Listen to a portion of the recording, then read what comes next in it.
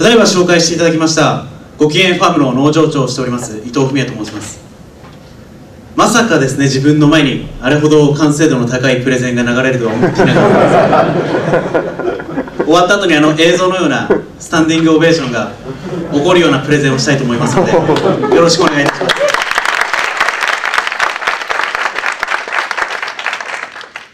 私の夢は障害を持っていてもご機嫌に暮らすことのできる社会を作っていくことです。私はそのために障害者の働く農場ごきげんファームを設立しました。障害を持っている人たちが魂を込めて作った野菜を一人でも多くの人たちに届けたい。その野菜を通じて障害を持っている人たちの力を社会に伝えていきたい。そのことで今社会の中にある障害を少しずつ取り除いていきたい、そう考えています。現在65名の障害を持つスタッフがごきげんファームでは働いています。中には入院をしていてしばらく来れてない人もいます。中には体調が万全でないため週に1度しか来れてない人もいます。中には毎日元気に働いてくれている人もいます。平均すると約35名、多い日では40名のスタッフがごきげんファームで働いています。働くという言葉を使っていますが、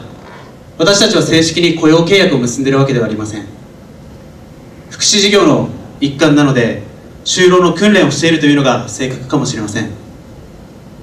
でも私たちが働くという言葉を使っているのは、ここで働いているスタッフに働くという意識を持ってほしいことと、そして確かに彼らは仕事をしているからです。2年後3年後には何名かのスタッフが正式にうちのごきげんファームで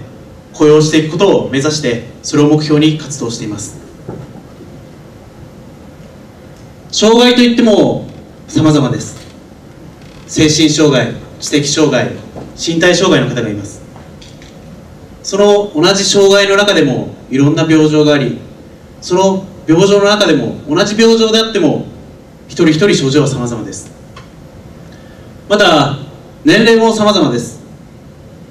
学校を卒業したばかりの19歳の方もいれば65歳の方もいます。本当にたくさんの人がいますので、ごきげんファームでは毎日笑顔とトラブルが絶えません。畑ではいろんな野菜を作っています。一つはベビーリーフです。ベビーリーフとはいろんな野菜の若葉のうちに収穫するものですけれども、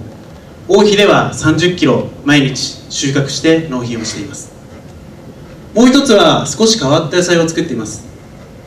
カラフルな人参だったり黒い大根だったりレタスに似ているチコリという野菜という他の農家さんではあまり作られていない野菜を作っています。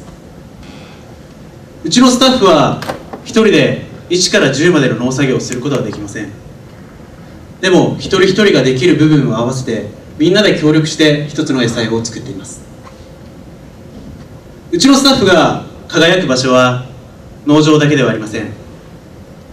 近隣の農家をサポートする農業ヘルパー事業、農産物を販売しているごきげんカフェ、平日は障害を持つスタッフが管理をしている市民農園ごきげんガーデン、取れた農産物を加工するごきげんファクトリーなどで毎日全力で働いてくれています。今まで設立して1年半が経ったのですが、もちろん楽しいことばかりではありませんでした。辛いこともありました。でも今日は楽しかったこと、嬉しかったことを2つ紹介させていただきます。1つ目は65歳の身体障害を抱えた男性の話です。この方は63歳の時に脳梗塞で左半身麻痺と言語障害が伴いました。初めて面接で会った時、杖をついて人に支えられながら歩き、言葉も一部しか聞き取ることができませんでした。その面接の時に彼が言った言葉が私はまだ覚えています。自分はこの年になって初めて障害を持った。障害の辛さが分かった。だから残りの人生を障害者のために何かがしたい。だからここで働かせてほしい。不安は多くありましたが、蓋を開けてみれば今では杖がなくても歩くことができるようになっています。コミュニケーションも取れるようになりました。外での農作業と知的障害を持つスタッフから永遠と続く質問攻めがいいリハビリになったのかもしれません。今では全スタッフに信頼され、リーダーとして活躍してくれています。もう一つは53歳の精神障害を抱えた女性の話です。彼女は10代の頃に統合失調症という病気になりました。幻聴が聞こえたり疲れやすくなってしまう病気です。10代の頃に発病し、学校も行けなくなり、どこかに勤めることもなく通うこともなく、53歳の時に初めて来たのがこのごきげんファームです。最初は週に2回、午前中のみの仕事でした。3ヶ月が経った頃、午前中も午後も週に5日働くことができるようになりました。今彼女は就職をして53歳になって初めて就職することができて、介護施設で働いています。私が実現したい誰もがご機嫌に暮らせる社会はもちろんまだまだ実現できていません。でも毎日ご機嫌ファームで働くことを楽しみに来てくれるスタッフがいます。そのスタッフの笑顔と、近い将来私たちの事業が全国に広がって雇用の場が広がっていくことを夢見て、私自身もご機嫌に働いています。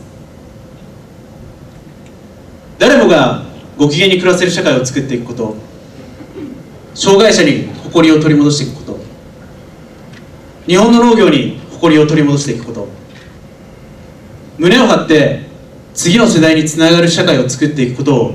皆さんと一緒に実現していきたいと思っています。最後残りの10分間は動画と一緒に私の夢と思いを話をさせていただきます。私がご機嫌ファームを始めたきっかけ、まだ実現したい社会を映像と一緒に聞いてください。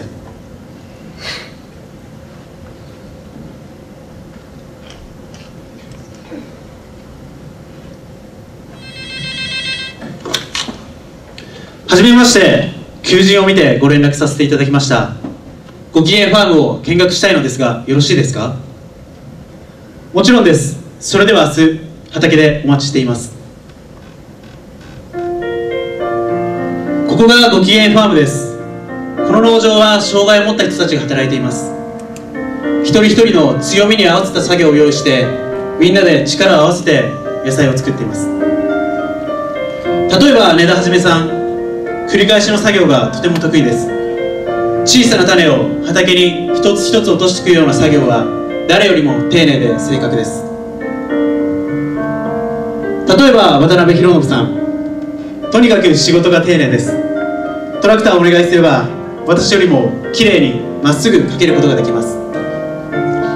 一人で全ての工程をこなすことは難しくても、それぞれのスタッフが持つ強みを生かして全員で力を合わせれば、私たちは農薬を使わなくてもこんなにいい野菜を作ることができます。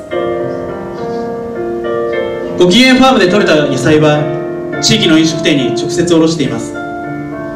つくば市の多くのお店でご機嫌ファームの野菜が食べられるようになってきました。私たちが何よりも意識していることは、それぞれの持っている可能性を最大限に発揮して高品質な野菜を作る。それがここで働いているスタッフの大きな誇りと自信、そして笑顔につながっていくことです。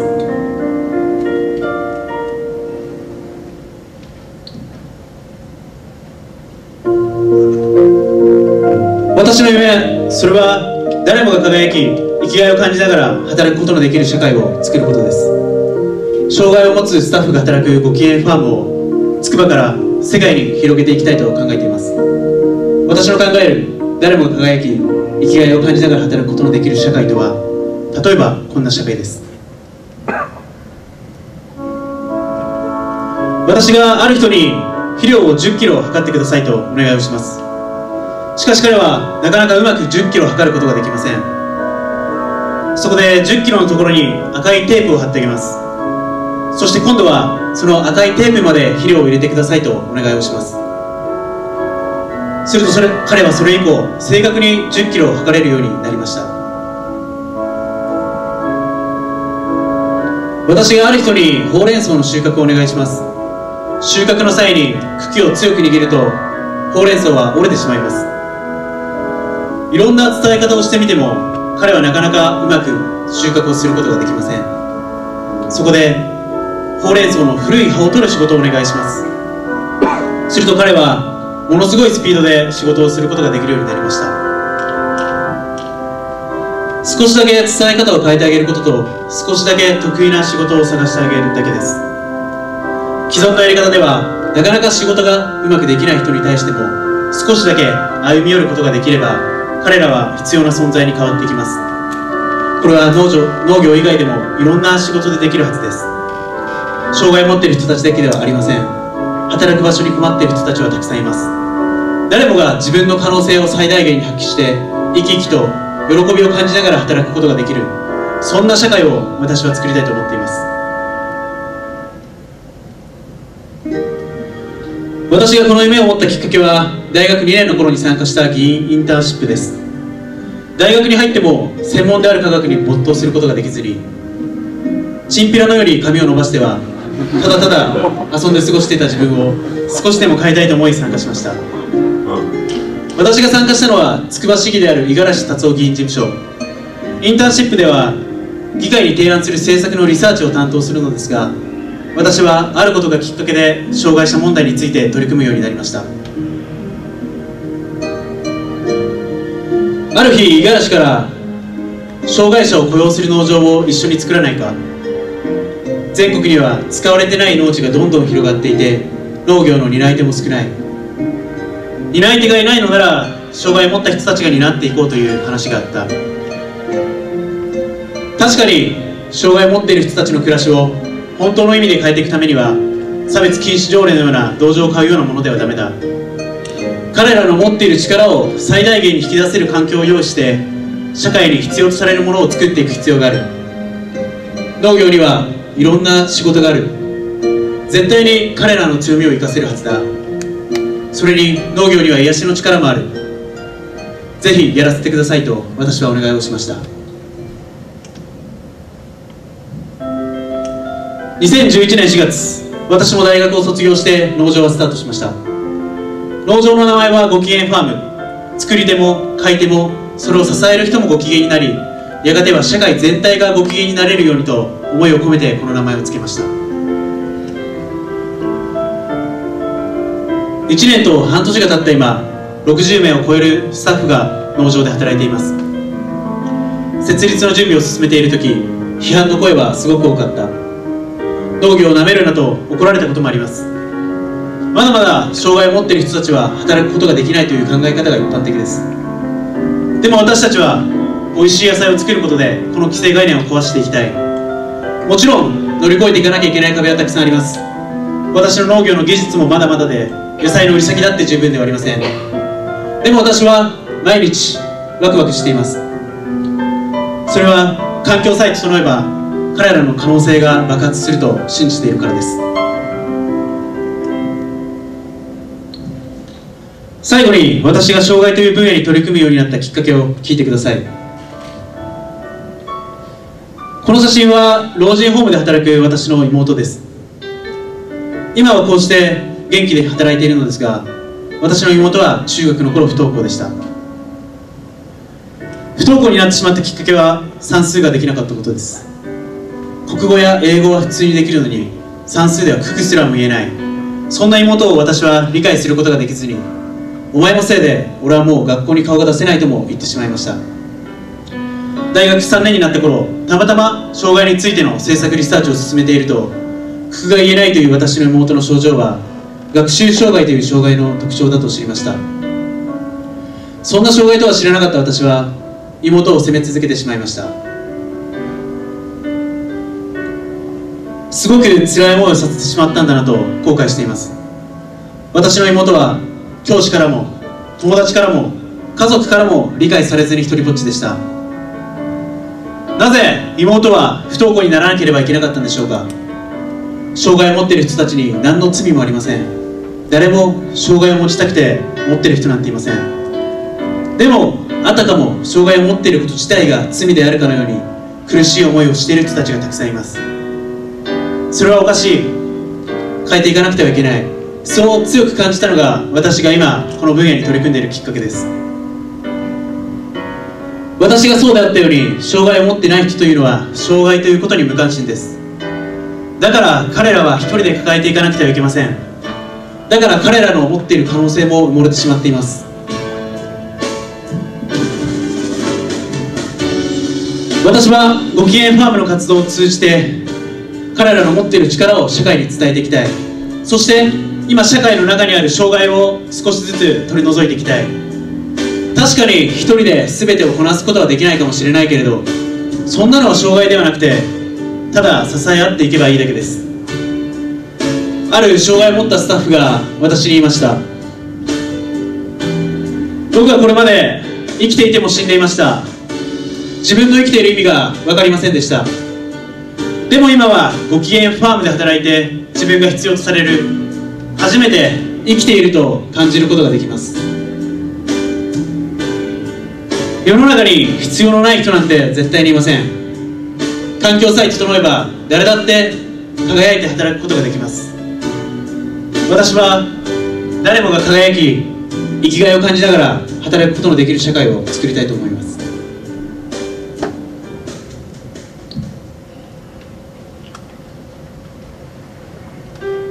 今日はごきげんファームの収穫祭です。全国に30店舗ある支店のメンバーが一度に集まります。ごきげんファームの野菜を求めて地域の人たちも長蛇の列を作っています。ごきげんファームで採れた野菜は美味しくてご機嫌になれる野菜として地域の人たちから愛されています。それと同時に障害を持っている人たちに対する社会の目も少しずつ変わってきました。今では農業以外でもいろんな職種の会社で彼らが可能性を引き出しています。作り手も買い手もそれを支える人もご機嫌になり、少しずつ社会全体がご機嫌になってきています。ありがとうございます。